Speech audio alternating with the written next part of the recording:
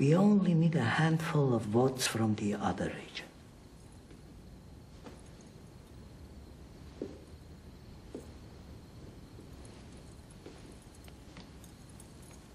I need to know that you'll accept. Excellence, I beg you, do not ask this of me. I'm not asking you. If you're elected, it won't be my decision. It will be God's. But don't refuse. Don't turn away. If you are elected, you must accept. For Poland.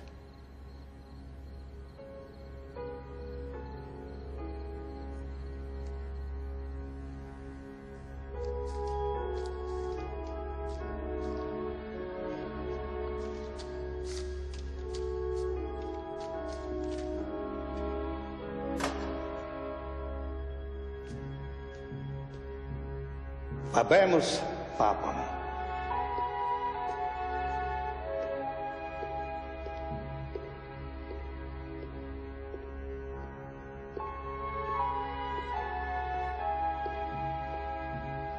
Do you accept?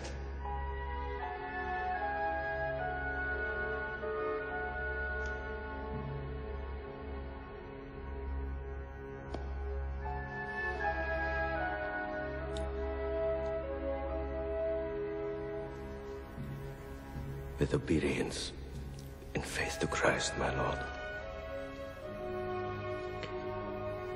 And with trust in the Mother of Christ and of the Church.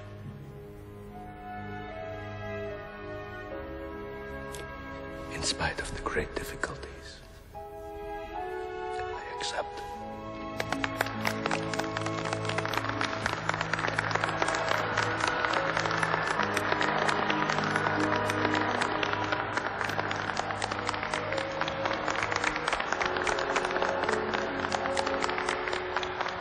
Praised be Jesus Christ. Dear brothers and sisters, we are all still grieved after the death of our most beloved John Paul. And now, the eminent cardinals have called a new bishop of Rome. They have called him from a faraway land. Far, but always near through the communion of faith and in a Christian tradition. And so I present myself to you all, to confess our common faith, our hope, our trust in the Mother of Christ and in the Church.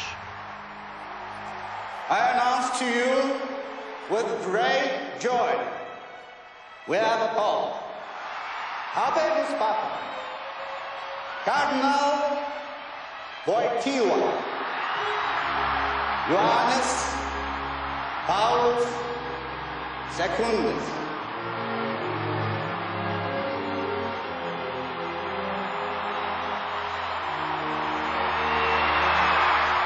And also to start anew on the road of history and the Church, with the help of God and with the help of men.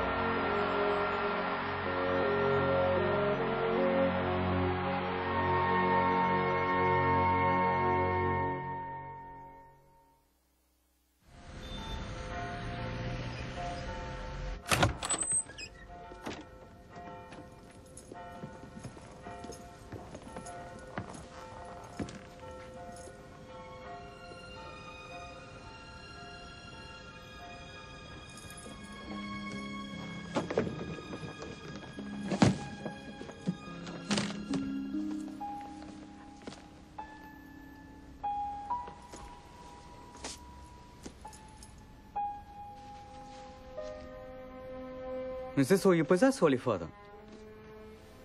Why would I need more?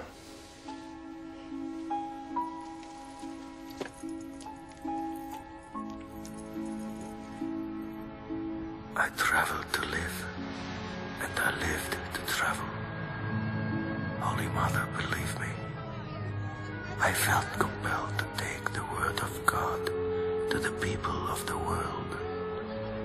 I did it for love of the other. I wanted to say to them, be not afraid. Open wide the doors for Christ.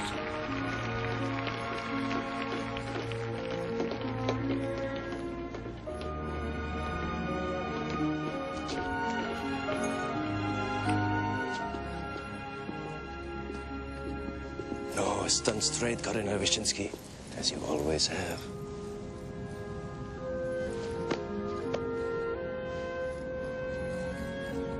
I owe you a great deal. Without you and your faith, there would be no Polish Pope.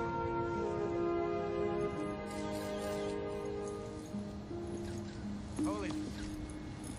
Holiness, what bless you. Your Holiness, bless us. Welcome, Holiness.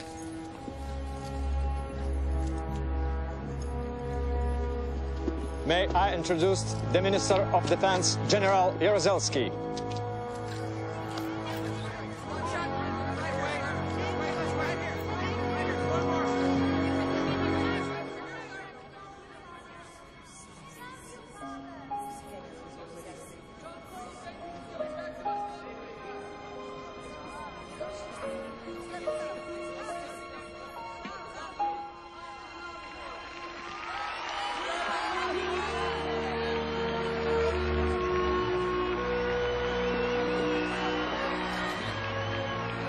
It was so hot in Rome, I thought I'd come to Poland where it was bound to be cooler. You see, even a pope can be wrong. Mary leads the way to the kingdom of Christ victorious. I am a man of faith, and I learned to be one here. Love you. Come closer to us. I shall always be close to you. Always. I have discovered in Rome it is not easy to leave Warsaw or Krakow behind. My heart has not ceased to be united with you.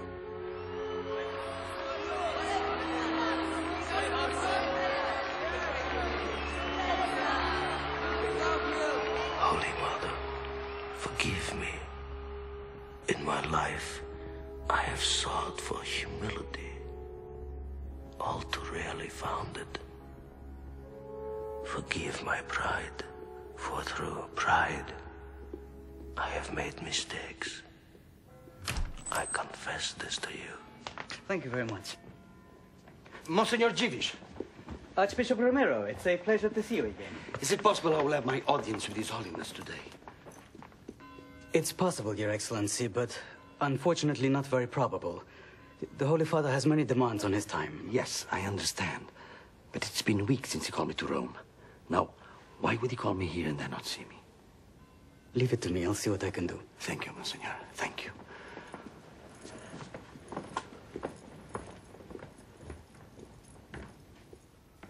My country, El Salvador, the government is killing priests as well as peasants. The situation gets worse every day. My dearest friend was murdered on his way to say Mass.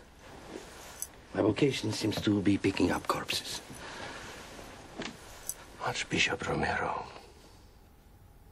I understand your suffering, and I share it with you. But your teaching of so-called liberation theology is frankly a mistake. It's not theology at all. It's Marxism.